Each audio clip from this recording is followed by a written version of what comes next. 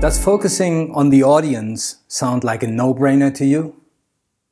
Well, the reality in development cooperation is that many communications efforts are driven entirely by what a project wants the audience to know, and not what the audience might like to know. Likewise, the purpose of many projects communication is to talk about development and not so much communicating for development.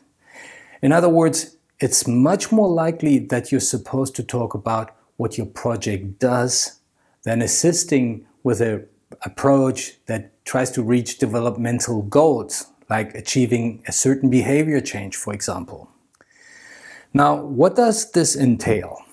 From our social interactions, we all know telling people about something they did not ask for is not the most effective way in terms of getting them listening to you. Just because your audience Googled climate change and then came over to your webpage doesn't mean they're interested to hear all about your project. They might be okay with interspersed information about what your project does in this or that regard, but they are usually primarily interested in the subject they searched for, not the institutions involved. Therefore, it's a very good idea to find out what your target group really wants to know about your typical topics, and then answer these questions, at least for starters. Deliver exactly on what people want to know first, and then hook it to what you want them to know. But don't overdo it. Actually, I want to mention this briefly.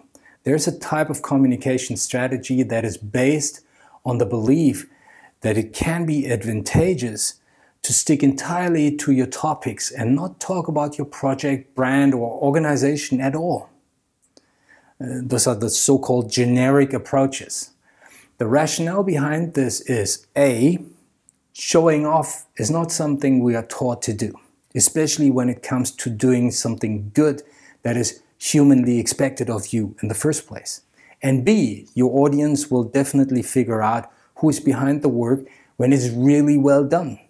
Maybe they want to figure it out who did the work and have to search for it, which makes it even more appealing to them.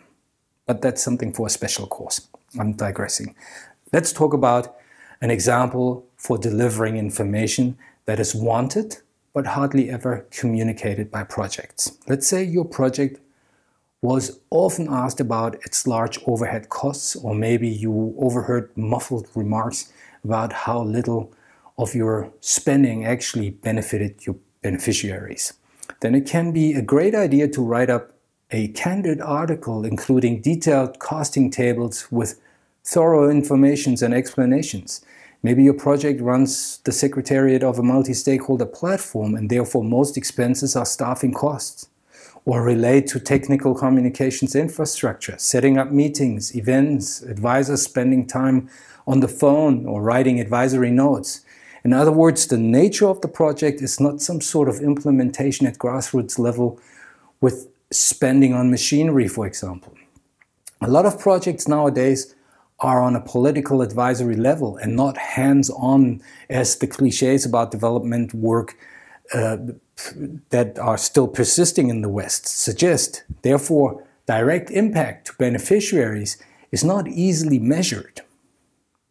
Many professionals in development cooperation believe that they know their audience and their needs, wants, or even aspirations. In other words, they tend to make assumptions about the audience.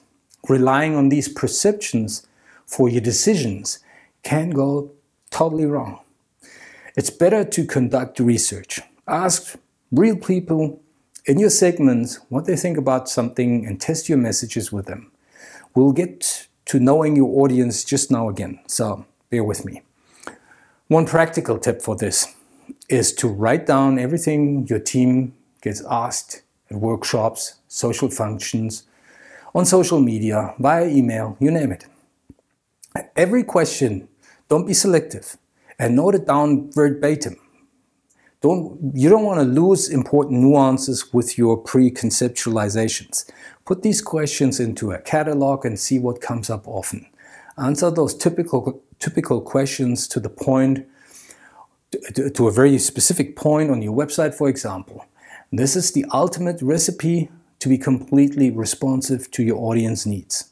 Make elements of this part of your underlying strategic thinking. Another tip concerns search engines. Because of better functioning artificial intelligence, people type in or voice in entire questions. You can use Google Trends or the Google Keyword Planner in Google Ads Manager, for example, to find out what kind of subjects or questions are searched for around your topics very often. Clearly, you cannot change your entire subject due to this research, but you can tweak your headlines, for instance, so that they are more attractive to a target group of yours, your target group. You'll see that people are looking for value. They want content that solves their problems. Using these tools, you'll see what kind of value they're looking for, and you can create your solutions for them around your topics. One more point on reaching out to your audience.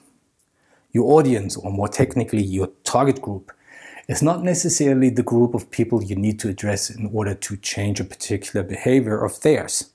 As mentioned, it could turn out that research reveals that young mothers' decisions on breastfeeding are actually determined by their mothers-in-law, or that politicians are not the ones to convince about a certain policy change, but maybe some individuals in their constituency who have strong impact on the sentiments in the group.